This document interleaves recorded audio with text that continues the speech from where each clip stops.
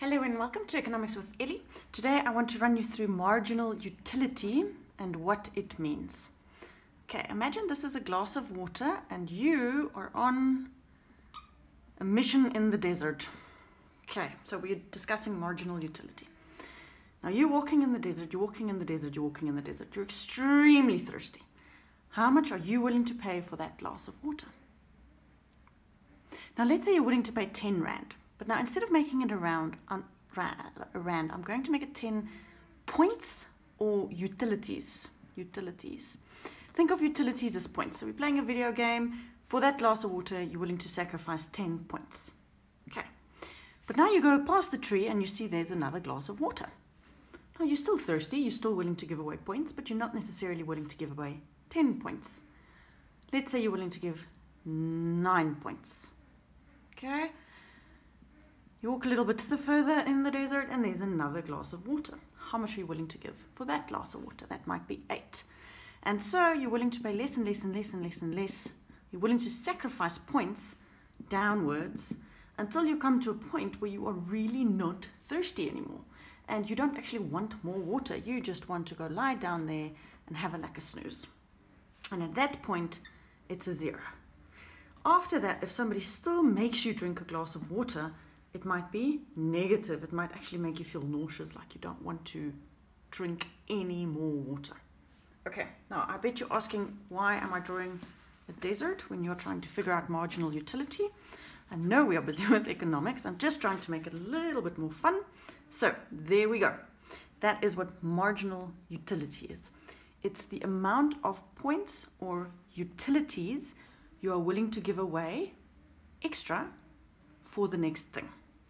So if you have a table, and here you have 1, 2, 3, 4, let's call this units or products, okay, and this one is marginal utility. Now the first glass of water you are willing to give away 10 points or 10 utilities for. The next one maybe even 11 because you were that thirsty, and then it starts dropping. Then it'll drop. It'll go to 9 and then maybe to 6 until it goes into the minus. Marginal utility, it's the points you're willing to pay.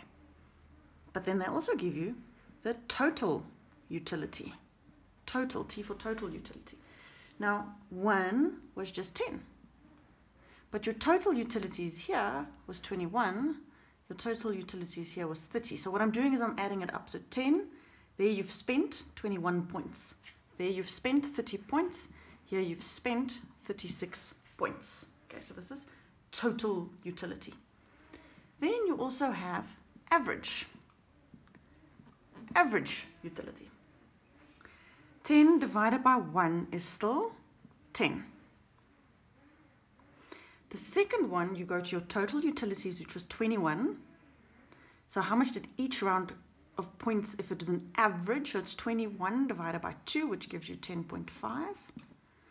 30 divided by 3 gives you 10. 36 divided by 4 gives you 9. So you can see that your average is going down and your marginal utility is going down. And this has to do with a very important law, the law of diminishing. The law of diminishing utility. Diminishing marginal utility.